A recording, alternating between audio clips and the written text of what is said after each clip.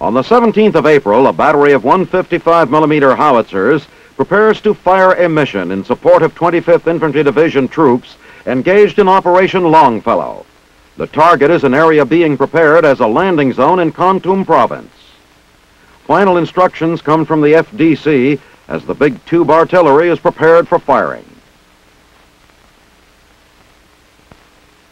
The battery is firing from positions near Dak To, 480 kilometers north-northeast of Saigon. Elevation adjustments are completed and the firing commences. Now the entire battery is in action. Even as this barrage fire is covering the landing zone area, Tropic Lightning troops are mounting their assault helicopters for a successful move to the forward landing zone.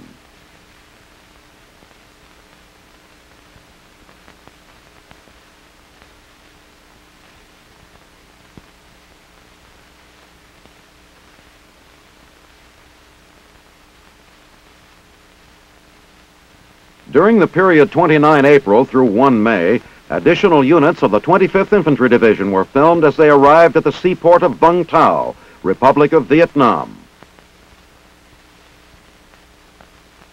In a shuttle service, LCTs ferry the men from their troop ships to the beach. On shore, the division band greets the landing troops. The beachhead is located some 64 kilometers southeast of the capital city of Saigon.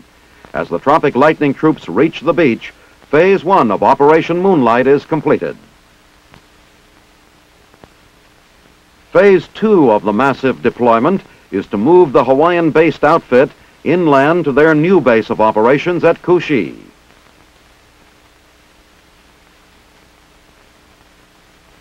For the trip to the division's headquarters in Vietnam, 96 kilometers to the northwest, the arriving elements are taken to nearby Vung Tau airstrip. They will be flown from here to Kushi as the more than 4,000 new troops complete the final phase of Operation Moonlight.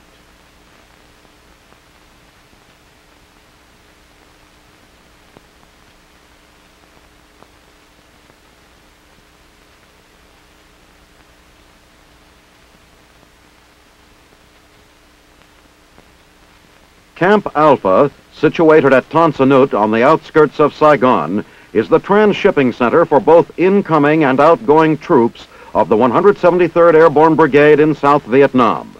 On this day, early in May, a group of replacements, fresh from stateside, load aboard buses for the 28-kilometer drive to Bien Hoa. Arriving at the 173rd Base Camp at Bien Hoa, the new men are completely processed by the personnel of the administration company. Briefing and unit assignments are followed by stops at records section and finance. After processing, the replacement soldiers board waiting trucks and are taken to their respective units. For them, the war against the Viet Cong is about to begin. At the same time, other men are being rotated back to Konas. No troops are held overnight at the processing center, and all are soon on their way. For the returnees, Camp Alpha is the gateway to home. Here, their transportation back to the States is arranged. For these veterans of the Vietnam campaign, a long-awaited moment has arrived.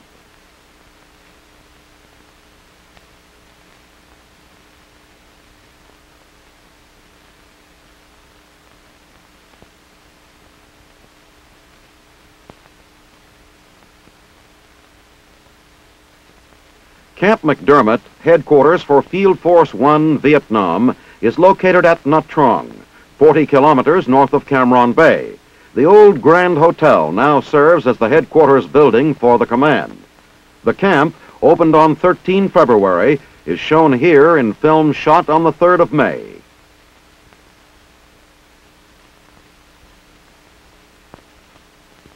During the 10 weeks the camp has been in existence, it has been greatly expanded to handle thousands of troops. A construction program is going forward to convert from tents to frame buildings, and concrete foundations have already been poured for many of the structures. One of the units assigned to Camp McDermott is an MP company. The military police not only provide security for the headquarters here, but they perform many of the same type of duties as they would in the United States. As the camp has grown, the MPs find their activities increasing. Speeders along the highway between the camp and the town of Nha Trang are given tickets just as anywhere else. For many years, Nha Trang has been a popular coastal resort city and is densely populated. Speeding is out.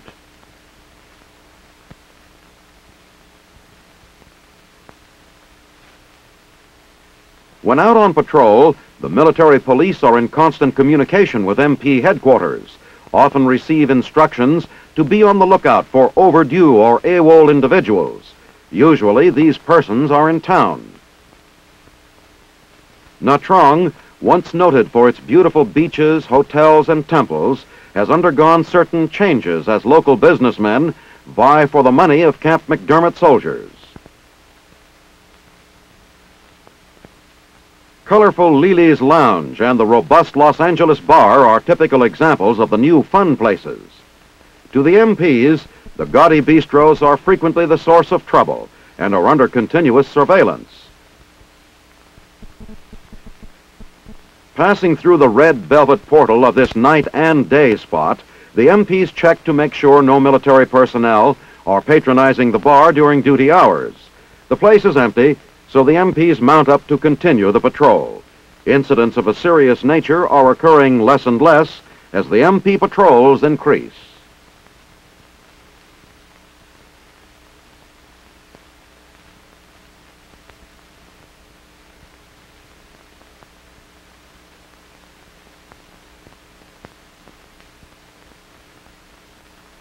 Camp Radcliffe, home of the 1st Air Cavalry Division, is located near Ankei. Here on 6 May, presentation of division colors from Major General Harry W.O. Kennard, outgoing commander, to Major General John Norton, formally launches a change of command ceremony during which General Norton will assume leadership of the Air Mobile Division. General Norton is officially installed by Lieutenant General Gene E. Engler, Deputy Commanding General, U.S. Army Vietnam, and Major General Stanley R. Larson, Commanding General, Headquarters, Field Force 1. As troops of the 1st Air Cavalry stand in formation, the new commander troops the line.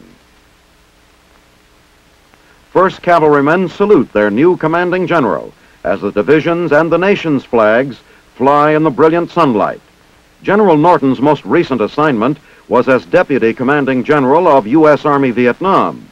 General Kennard is assuming temporary command of Field Forces 1, while General Larson is on leave. After this temporary duty, General Kennard will return to the United States for reassignment. As a climax, division helicopters pay tribute to their new commander and bid farewell to General Kennard, who helped develop the air mobile concept and was the first commander to direct its use in combat.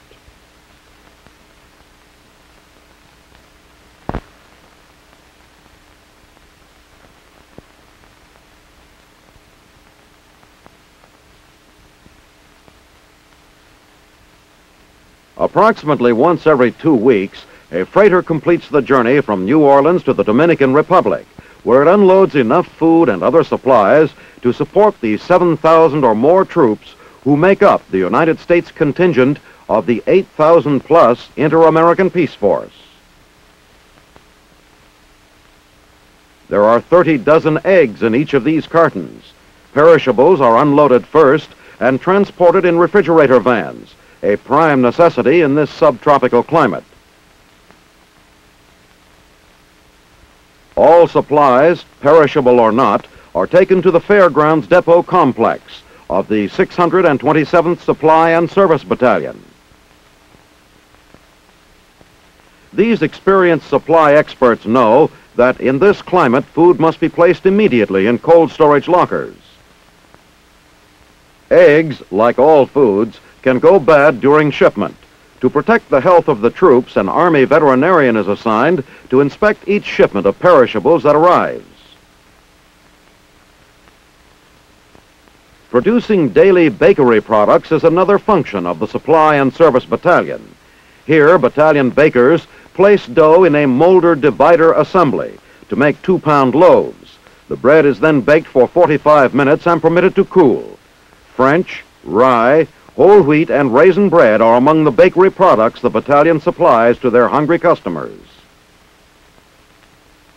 Inside this enclosure, the battalion's 649th Supply and Service Company operates a 7,000-customer laundry.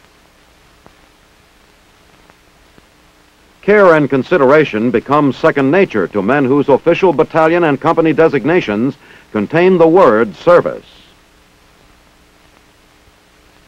The battalion's 67th Maintenance Support Company frequently stops U.S. Army vehicles on the highway, spot checking them to see if any repairs are needed.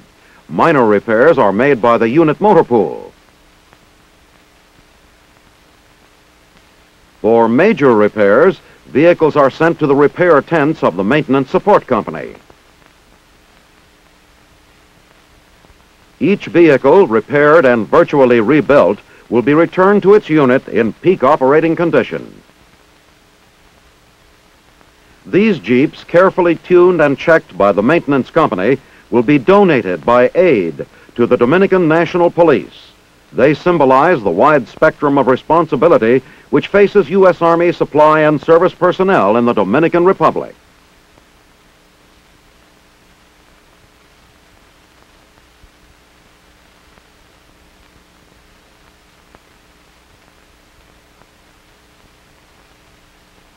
General de Division F. Binoche of France, Major General Sir John Nelson of England, and Major General John F. Franklin, USA, attend the Allied Forces Day celebration in West Berlin on 14 May.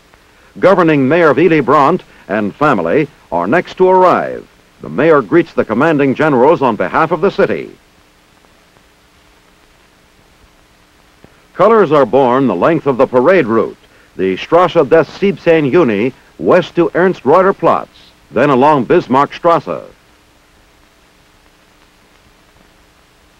A combination of 3 military bands, the pipes and band of the 1st Battalion, the Royal Inniskilling Fusiliers Band, and the Royal Tank Regiment Cambrai Band, execute the traditional British march maneuver left wheel. 9 military bands participate in the overall parade.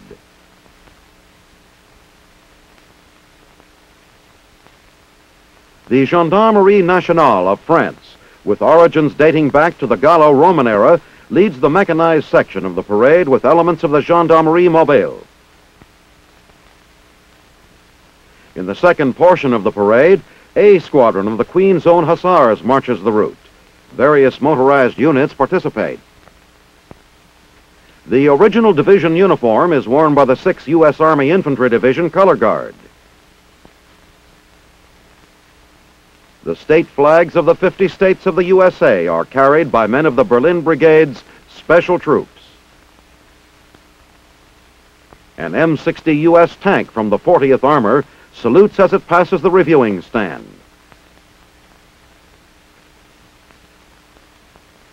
Large crowds attend the biggest Allied event of the year, which demonstrates the unity and might of the Allied partners for peace in Berlin.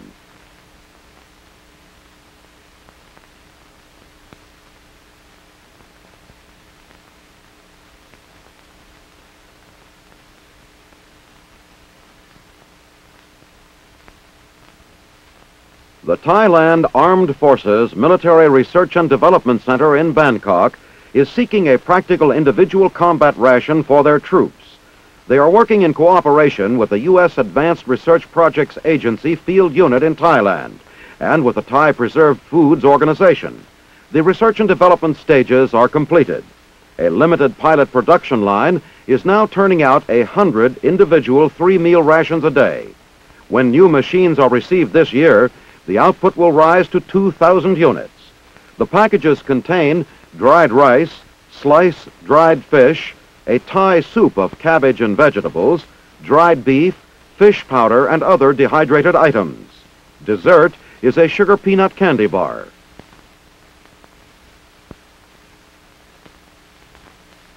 Various sealed packets making up the individual 3-meal ration are assembled and placed in clear plastic bags which are also sealed.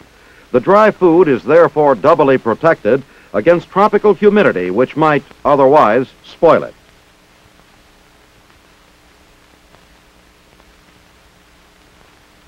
Throughout the whole process, quality control is maintained in this modern, well-equipped laboratory.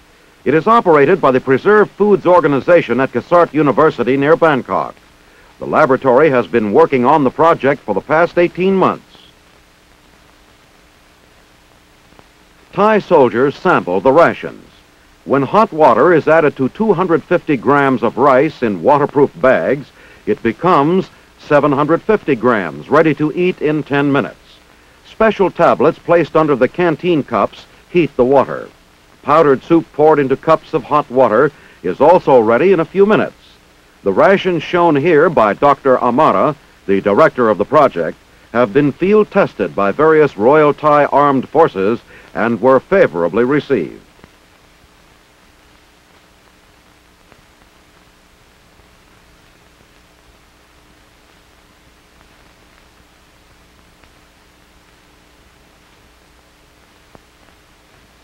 This is Main Street, Fayetteville, North Carolina. The 150-year-old Fayetteville Observer is the hometown newspaper for thousands of members of the 82nd Airborne Division stationed in the Dominican Republic. They left their families and their loved ones in the Fort Bragg, Fayetteville area when they were ordered to Santo Domingo to restore peace a year ago. The Army has made arrangements for 1,000 copies a day of the Observer to be sent to the soldiers who call North Carolina a second home. Near the large military base at Fort Bragg is Pope Air Force Base, whose Dominican Republic terminal facilities are used nightly by a military courier jet to get the newspapers to the readers in Santo Domingo.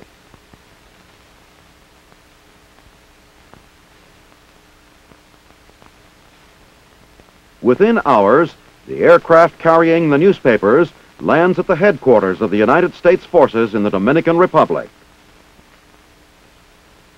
From the tail section of the C-130, the newspapers are offloaded. The papers with all the news of the activities and interests of the families back home are dropped at the various distribution points in the Camp Randall and Santo Domingo area. The Observer is distributed on a basis of 1 copy for every 7 men and reaches soldiers everywhere, ranging from the headquarters section of the IAPF to 82nd Division headquarters and units out on special duty. Within 24 hours, the Observer is in the hands of its readers in the Dominican Republic. The morale factor is a large one. In a foreign country where the soldier is away from the ones he loves and where the inhabitants speak an unfamiliar language, the Fayetteville Observer is like a daily letter from home.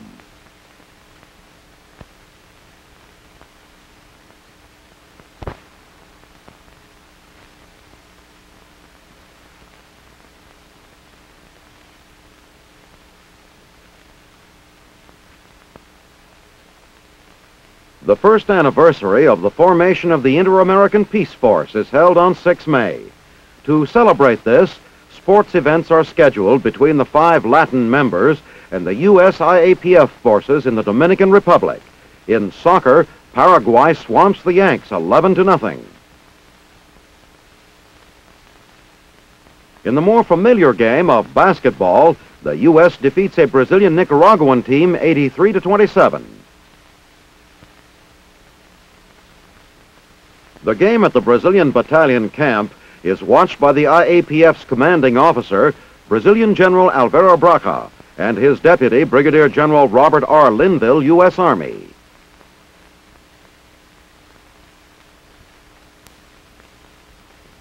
The baseball game also goes to the North Americans, as Nicaragua is shut out by the lopsided score of 21-0. On another field, the Brazilians revenged themselves against the U.S. forces in volleyball, whipping the Yanks in 2 sets, 15-5 and 15-2. But here, it's a long home run, good in any park for more U.S. team runs. The following day, trophies donated by the Brazilian government are presented by General Braca to the team winners at the IAPF headquarters. The awards will provide memories of a welcome change from the routine policing and peacekeeping duties of the Inter-American Peace Force.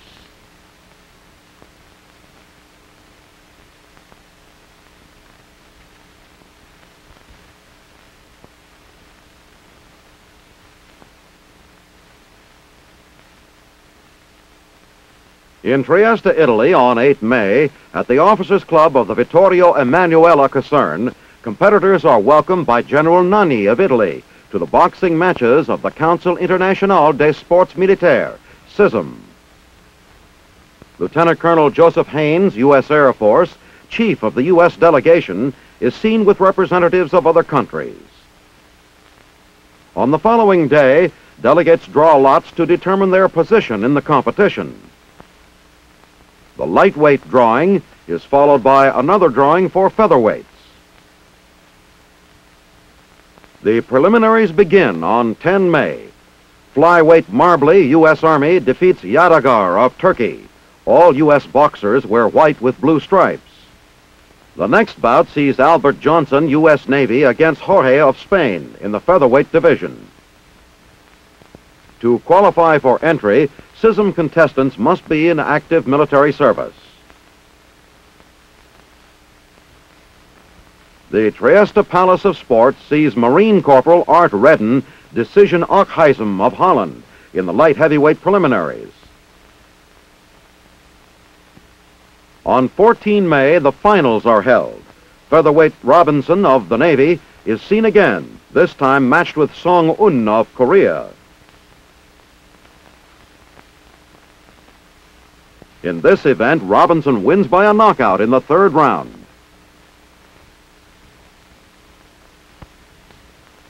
Victoria of Army boxes to a decision over Hang Sok of Korea in the lightweight class.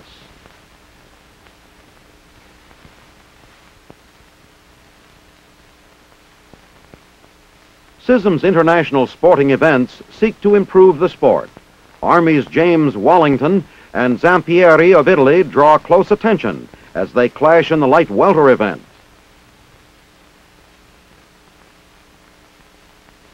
For the light heavyweight finals, Marine Corporal Redden returns against Barbiera of Italy and wins on a TKO. In the tournament's final match, U.S. Navy heavyweight Richard Pettigrew meets Piccanali of Italy and wins by a decision.